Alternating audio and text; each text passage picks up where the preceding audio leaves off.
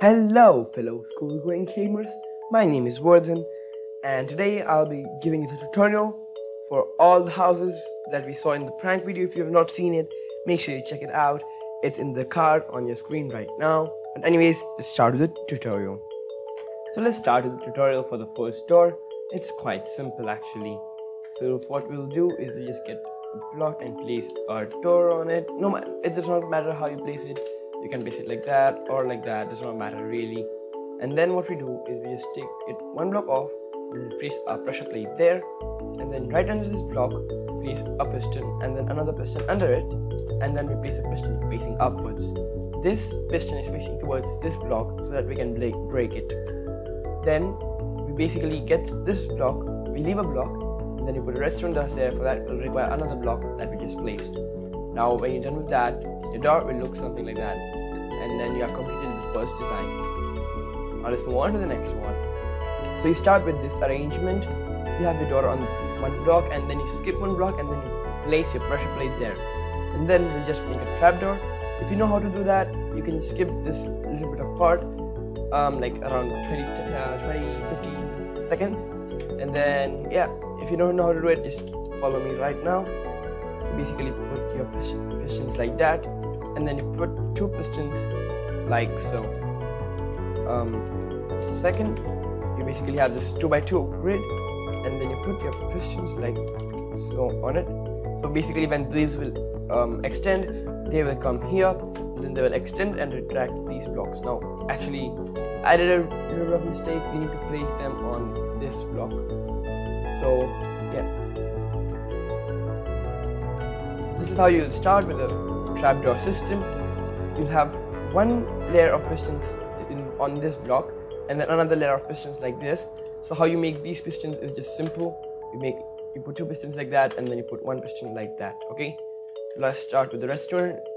What you do is you just come here, place two blocks beneath these pistons, and then you put a redstone torch here, and then you get a block, you go one block down, and then you put two blocks going into these blocks, and then what you do is you take two repeaters and put them like so, and then you come out and put some redstone there, and then you also take some redstone and put it, not redstone, some blocks there, and then you just put a few repeaters there, put some redstone dust on there as well, and then what you do is you just connect both of these up, make sure they are on the same time, and then you put these on two ticks, and then we can try this out. Let me just quickly take a button here, and this should work now. As you can see, the trapdoor works just fine.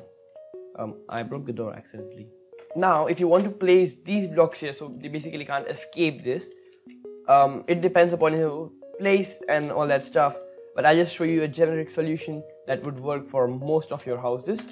So what you do is you just come out one block, and then you put pistons like so. So they have to be one block away from the blocks that you want to place it in front of.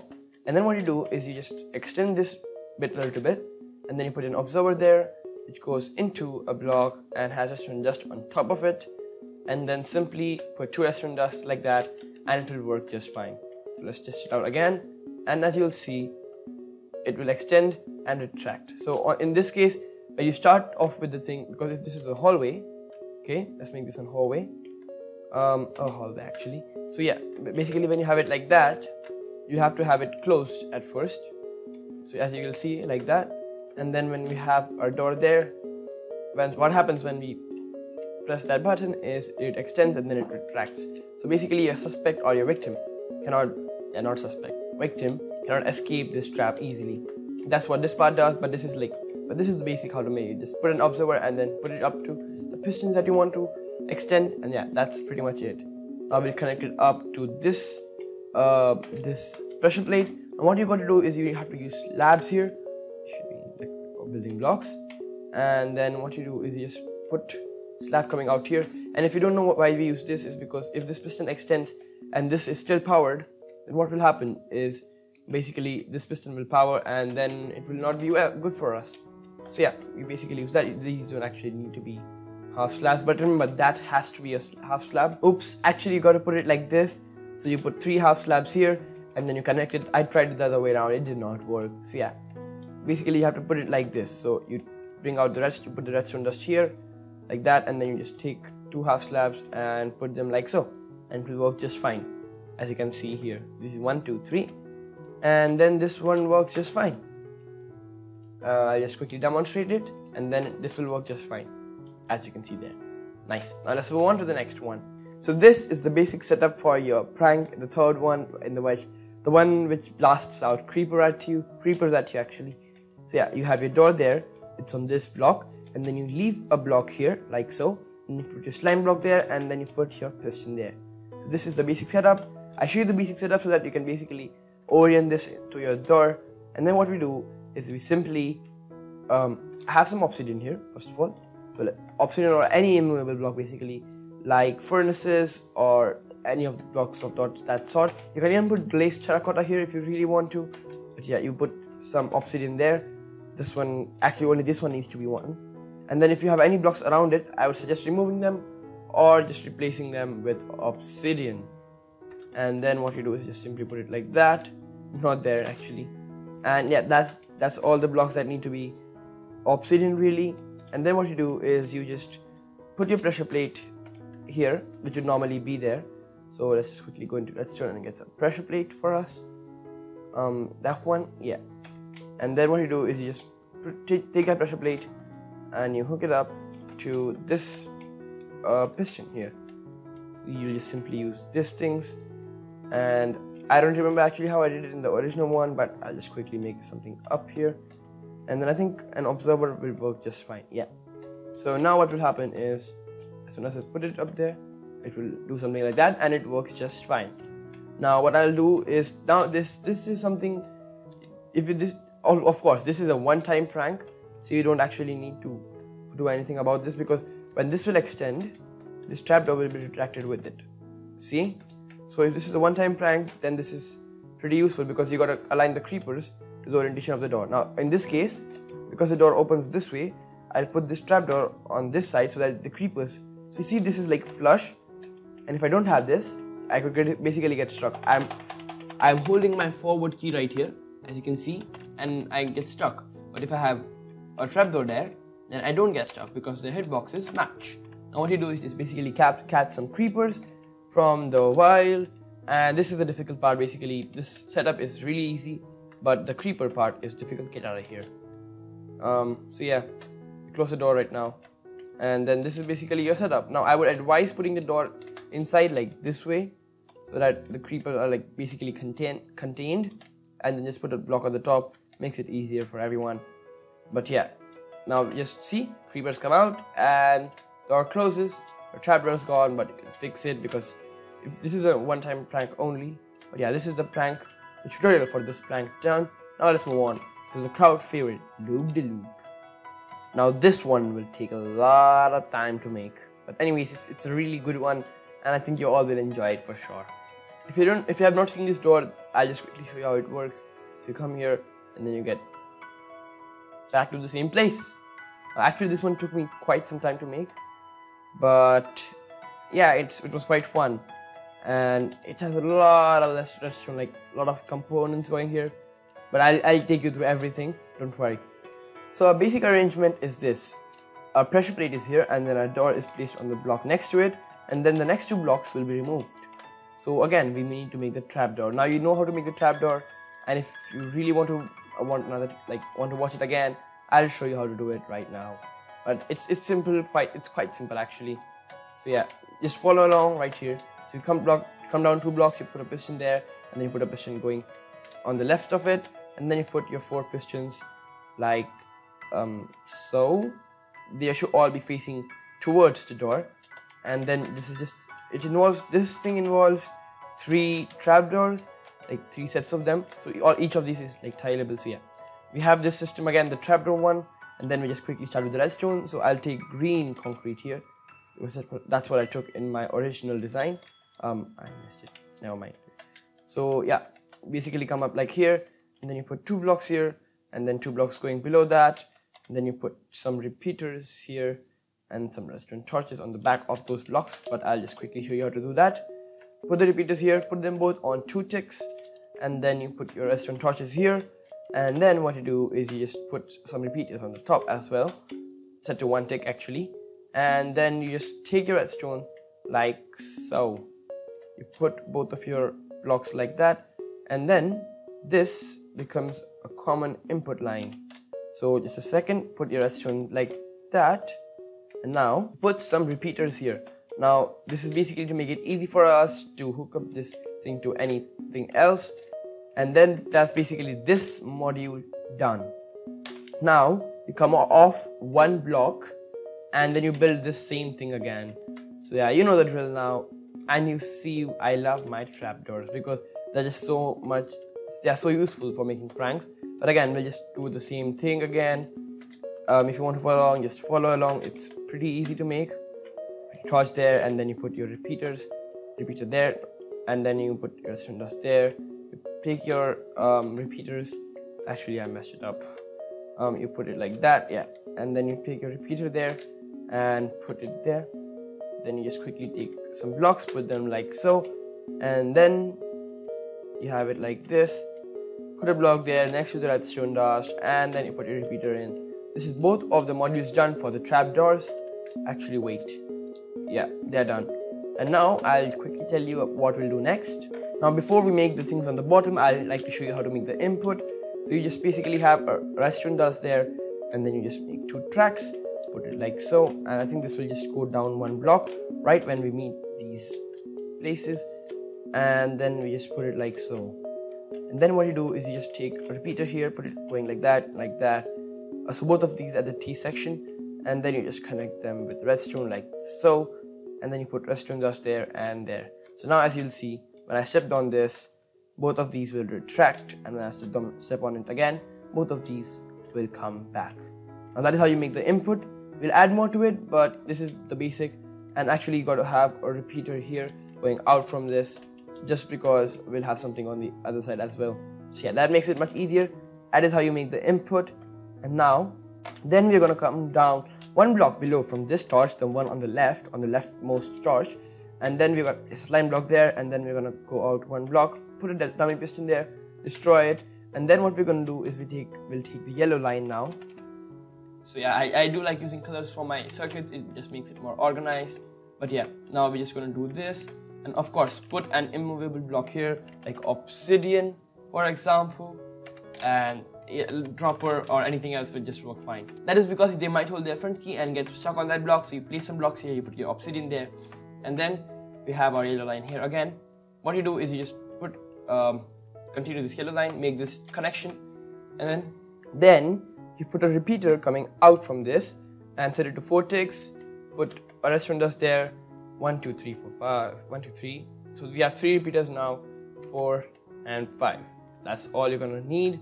Then you put 2 redstone dust like that. Now after we place that, we put 4 ice blocks. Now I have used blue ice, you could use any ice you want, packed ice will work just fine. And then you put an obsidian block here, and then you put a slime block there, and then you put a sticky piston just below it, just like so. And then what you're gonna do is take an observer, put it below this piston, and then you put a block there. Actually I use some different color, let's use blue for now. Yeah, that looks good. So yeah, I'm gonna use light blue concrete. So yeah, you put a block there, and then you just basically have a line going into this piston, and then we're gonna do this and all this stuff. We're gonna fill both of these blocks because it looks better this way. You don't have to fill that one because I don't think anything will go in there. But then you put a block below this observer which is facing into this piston. I'm falling. Anyway, so yeah, you put it there. Then you take your redstone dust and then you just put it like so. And then between that you put in 2 repeaters, both set to 4 ticks, to add 8 ticks of delay on this. That is so peculiar. So if I put this thing here, it does not work, but then when I put it here, it works just fine. So yeah, don't put your repeater there, put it there, then it will work just fine. I did it in my original design, I just thought it wouldn't make much of a difference, but it does. So put your repeater here, okay? This has to be on this block. I'll just give you some reference here. So it is just next to the block that is powering this piston, or else your design won't work, okay? won't work. Now we got this whole cycle made, and then what we're going to do is basically do the timing circuitry and we'll be done.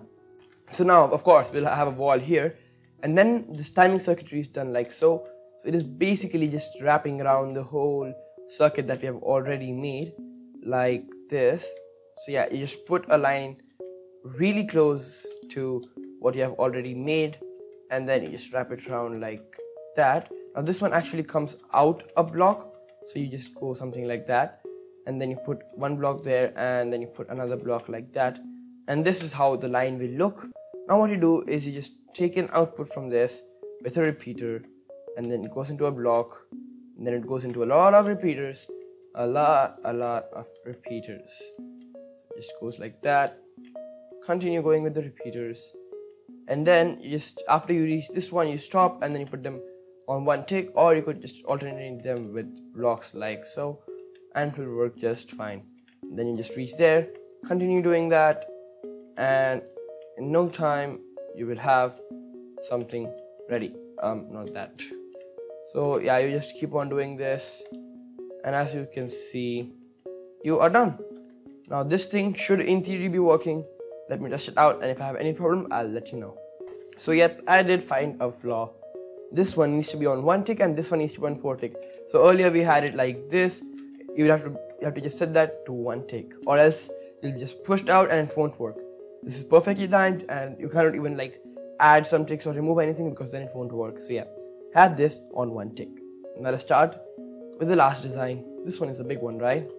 But it's actually quite simple to make. It's just trapdoors and some timing. So you start this one with this sort of arrangement. I broke the thing, but it's fine. Quickly fix that up. So yeah, the arrangement looks like so. You have your door on this block, and then you go one block off to this side, to the right side in this sense, and then you go one block behind backwards, and then you make this sort of arrangement. Now if you want to learn how to make it, it's just again a 2x2 grid of pistons, and then you have 2 pistons like that, and then you just place 2 blocks like that. That's how you make this thing, and this is basically the basis or the piston layout for a 2x1 flush door. So yeah, this one is basically done now, and now let's start with the redstone. Also, before we do that, you gotta come one block off and place a button on this one. So you come out from one block from this piston, and then you put it on here. Now if you're wondering if you will see this in the wall, yes, this is the wall, and yeah, that is how it's gonna be. Now let's start with the tutorial. Also one more thing. The pressure plate goes on this block just in front of this door. Now let's start. Going into a piston with a block on its top like so, which goes into a T flip-flop. Now if I just quickly show you how that works. You have your block there, you take a repeater out from the piston, and then you put a redstone block right there in front of the piston.